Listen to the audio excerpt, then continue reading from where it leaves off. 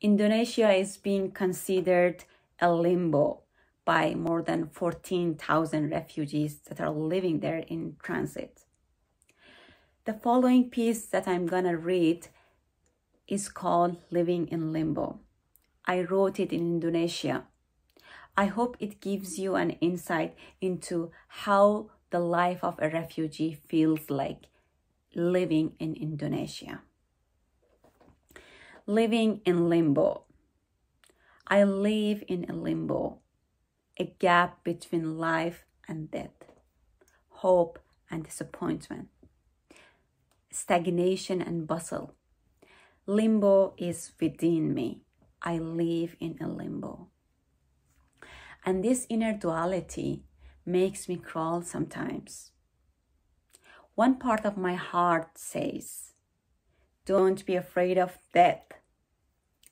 Death might be freedom. How is the life after death? It might be better than this one. Another part of my heart is begging me, be strong and live fully instead. I want to die in a day when I'm tired of the world. Thousands of dreams come to me in another day. And this world is like a paradise for me one day. I do not think it's much different than hell in another day. While living in this limbo, I have learned not to be attached to anyone. And I'm not dependent that much on anything either.